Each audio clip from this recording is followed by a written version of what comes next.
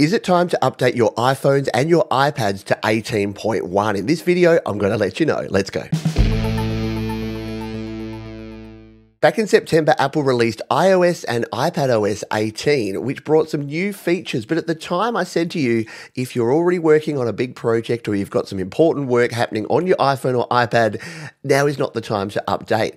Well, we're at 18.1 now, and the short answer is you're pretty safe to update now. But I wanted to give you some more details about these updates so that you're not surprised and you don't update for the wrong reasons. Let's dive in. Now, if you took my advice before and you are still on version 17.7 because you're right in the middle of recording an epic album and you're mixing and mastering or you're doing something important, you're still fine. Version 17.7 still gets security updates. Because it's not available on all devices, Apple is still supporting it. However, if you are past that point and you want to take the plunge, I always say at the .1 upgrade is usually when all the bugs have been ironed out and you're safe to update. To update on your iPhone or your iPad, simply go to your Settings app and then tap on Software Update. Now, it'll have the update here. If you're on 18 or 18.01, it'll just say to update to 18.1. If you're on 17.7, there'll be an additional button there that'll say upgrade to iPadOS or iOS 18. Tap on that one,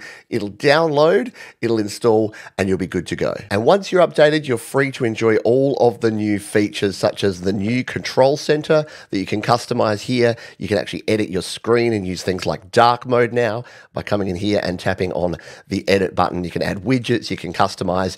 There's lots of cool features under the hood, but remember, none of these are game changers. And if you're excited about the Apple Intelligence and Siri enhancements, I got a bit of news for you. If you're in the US region using US English or you're visiting there, you'll now have access to some, but definitely not all of the new Apple Intelligence features. Apple are rolling these out very slowly. So at the moment, you've got things like the writing tools and the notification summaries. More features are coming in version 18.2, which we're expecting later in the year. And if, like me, you're in Australia or Canada or other English-speaking countries, those languages are being updated later in the year, and other languages and other countries are coming early 2025. So keep your eye on the channel here. I'll let you know once we have them available. And version 18.2 is where we expect to see those custom emojis and that image playground that we saw in the update that seems like it was quite a few months ago, because it was. But in 2025 is the year where we're going to really start seeing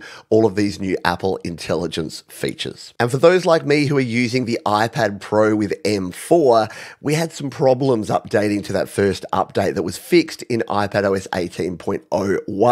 18.1, we didn't have any of those problems. So if you were using a device that wasn't able to update, then now you can. So is it time for you, your friends, your family to all update to version 18.1? Well, the best recommendation I can give you is that I've told my family and friends to do it. And because I'm the tech support for them, that's a pretty big call. Hope you found this one useful. If you've got questions or your own experiences, drop those in the comments below, and I'll see you next time.